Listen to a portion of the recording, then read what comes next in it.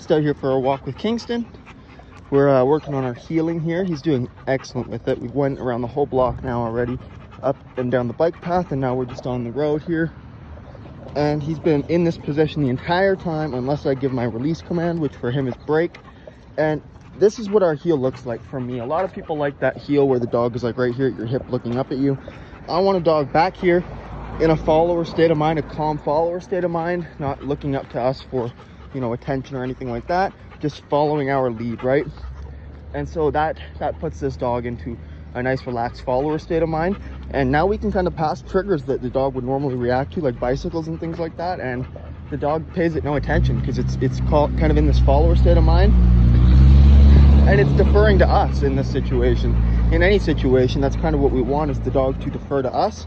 And so if I slow down, he slows down. If I stop, he should stop and he should sit.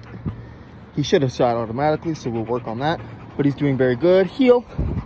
And I give the heel command, and you can see I can drop that leash, no issues, as long as he doesn't step on it. Heel. We just get him to come a little closer there. We don't want him too far back. Right there is beautiful. Heel. Good job, very good. And I'll just pat my leg.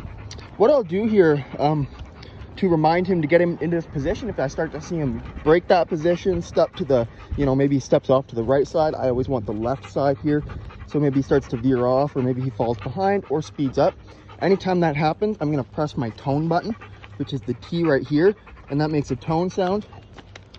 And that just reminds him that he's doing something that he shouldn't be doing, right? He's falling out of line, or he's not in that position that he's supposed to be in. And that's the warning.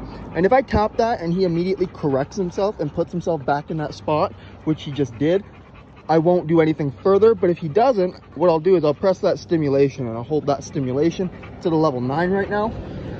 And that's a pretty motivating level for him. So if I need him to, you know, speed up, and I press that tone and he still lollygags behind, or maybe stops and sniffs something, I'm going to tap that tone, but then immediately tap that stimulation if the tone doesn't get his attention, right? And, you know, 9 times out of 10, that tone's going to do the trick, especially for Kingston. But if it doesn't, that's what we'll do. So you'll see here, I'll stop. Good. And there's that auto sit. Heel. And I just tap my tone when I say heel there, just to remind him what that means to follow me. And that's how that should look, right? Heel. Good. And we'll just get him to speed back up again. And I'll kind of pat the side of my leg here to give him a little bit of a visual signal.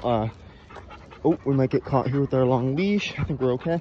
We're totally off leash here too, so, you know, we got the long leash for safety, of course, but we're just kind of walking around here.